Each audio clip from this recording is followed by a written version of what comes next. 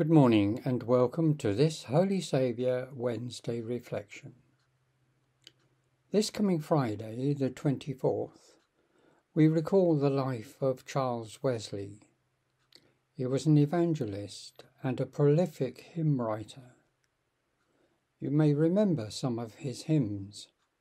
Among them are "And Can It Be?", "Christ whose glory fills the sky", "Come Holy Ghost", and "Jesus, lover of my soul". Perhaps among these, my favourite would be "And Can It Be?". One line stands out in the first verse. It says, "Amazing love, how can it be that thou, my God, wouldst die for me?" That in his love, God gave his only Son to die for me and for you.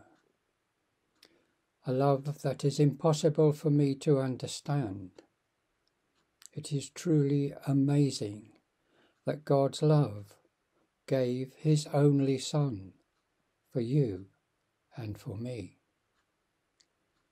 It seems almost impossible that no matter who we are, what we have done that we should not have done, or what we have not done that we should have done, God is always there, loving and giving, reaching out to take our hand when we need him most.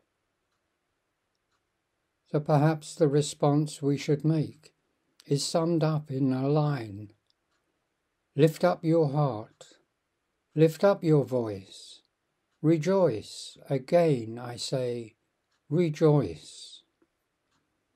Perhaps in those times when you have felt down and nothing seems to be going right, or perhaps feeling it's not worth carrying on, try to remember that amazing love. It is given freely every day, and it is for you. So let us rejoice and give thanks to God for his amazing love. Thank you for being with me this morning, and may God's blessing be with you as you go about your day in that amazing love. The hymn I have chosen comes as no surprise. It's "And Can It Be?" by Charles Wesley.